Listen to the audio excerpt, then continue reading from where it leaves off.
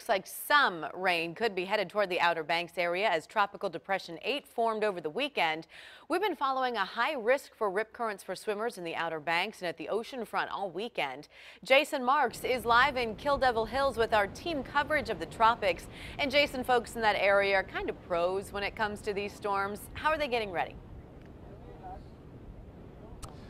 Well, absolutely. They are used to these sort of storms, and I can tell you that they are just kind of watching things. They're not out actively going out and getting stuff from the grocery store or boarding up windows. We're not going to see that with this storm, but I can tell you that they're keeping an eye on it. They're cautious, but they're remaining optimistic that they will not get a lot from this storm. We take a look here. We're in Kill Devil Hills. We're standing on the Avalon Fishing Pier, and you can see the water right there. The waves are starting to build. As you mentioned, Katie, the red flags are up. They have been up all weekend.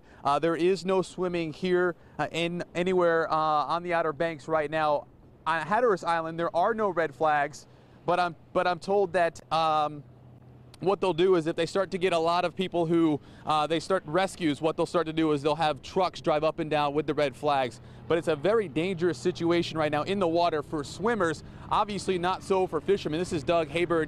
Doug, you live in Nags Head. Tell me what you're expecting from this storm. Well, usually when the storms come up here and come out the coast, it doesn't cause too much trouble for most of the residents here, but the people, you know, in Kitty Hawk and Hatteras down there, they can get nailed, and flooding's really a big deal. What else besides flooding? I know beach erosion's also a big issue here. Other than flooding, I mean, the winds are not expected to be too bad. 70-mile-an-hour winds, you know, start having roof damage, but I don't think we're going to get that. I think we'll be okay on the wind side, unless it's an old structure. It's amazing because I come down here for every single storm, and it's amazing the hours before the storm, how beautiful it is. Oh yeah, it's always gorgeous right before. I love being here for so long. I love being here when it's right before that storm. Everybody clears out, and you got this beautiful sunlight today, and the air is kind of warm and moist. Yeah, it's the same way every time. I love it.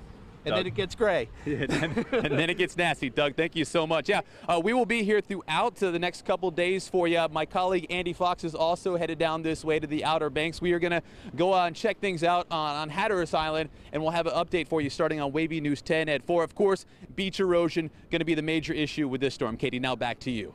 Absolutely, Jason. Thank you. We'll be watching that closely. And we will have full team coverage on this tropical depression on Wavy News 10 at 4. And for the latest information, make sure you download our Wavy News weather app. We'll also have coverage on this depression for you on wavy.com.